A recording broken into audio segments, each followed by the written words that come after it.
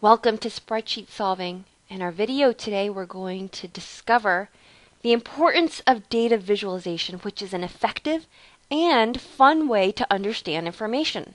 So let's dive right into this tool. What we see here is this tool based off of data from the Gallup website. And what you can do as a user is you can pick a particular metric, and in this case we have overall well-being. Select what state you want. I have California, let's pick Kansas. And you find that this tool automatically updates the data related to Kansas, related to the Midwest, related to the national average with respect to overall well-being. So we can quickly see that Kansas ranks much higher than the regional average and the national average with respect to overall well-being. The cool thing about this tool is I can make any selection I want. I've got here 28 metrics, I've got 50 states, and I can make any selection, and you'll notice that the chart will update correspondingly.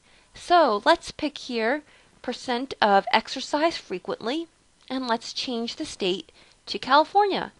And what we find here is that California indeed ranks higher than the national average in terms of the folks who exercise frequently, the percentage of folks, but it ranks a little bit lower with respect to the regional average, which is the West Coast.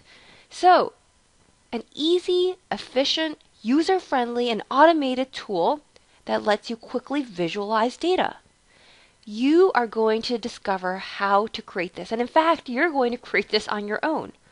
We offer in our post a master sort of outline for you to, provide you some guidance in terms of how to tackle this problem. But in the end, you can use any resource you'd like on our website, and through our videos, you are going to build this data visualizer tool. Okay, so have fun experimenting, and feel free to check this post out at spreadsheetsolving.com/posts/visualize data. Okay, we'll see you there.